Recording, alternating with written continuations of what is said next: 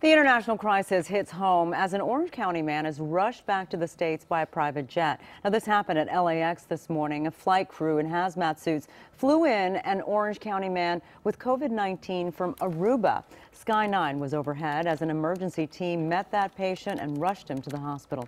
KCAL 9's Leslie Marin is live at the airport with more on that patient as well as another who just died from the disease. Leslie. Yeah, Sharon, in fact, we know that flight came in. It was a private flight, so they were not near any of the commercial airlines. We know that patient will now get treatment for coronavirus in Orange County at a hospital. But tonight we are learning more about that 34-year-old man who passed away from the virus. Images show an Orange County man in an isolation chamber taken out of a private jet at LAX. A medical team wearing hazmat suits loads him into an ambulance. The patient was conscious and alerted when we picked him up in Aruba.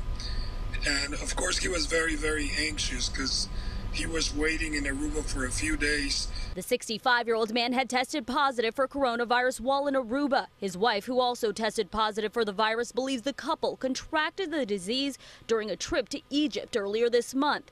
She came home and her husband traveled again. Today's flight, chartered by Jet Rescue Air Ambulance, was lined in plastic. Two pilots, a doctor, and paramedic were on board. We basically started an IV and sedated him so that he would go sleeping all the way in the chamber because it could be very difficult to be inside of it. The patient was transported to St. Joseph's Hospital in Orange County, but while he undergoes treatment there, tonight 34-year-old Jeffrey Gazarian from Glendora is now one of the youngest patients in the U.S. to die from the coronavirus. His sister writing on Facebook, he suffered a lot but put up a good fight. TMZ reporting Gazarian had tested positive for the virus a few days ago. He was on a ventilator and had trouble breathing after traveling to Florida and Disney World at the beginning of March. Family has told TMZ Gazarian was a high-risk patient who had beat testicular cancer and had a history of asthma as a child. Honestly, day by day, our spirits are dwindling. Meanwhile, in Peru, Cyprus resident Angel Cervantes can't get home after the country went into lockdown 4 days ago. The group of friends are in contact with nearly 500 Americans who they believe may also be stuck. Calls to local leaders and the embassy have gone unheard, they say, as they hope a humanitarian flight will soon be available. We know that it's a global pandemic and we're ready to go home and quarantine ourselves, whatever we need to do to help everybody. We just want to be home. We want to be in a place where we feel comfortable.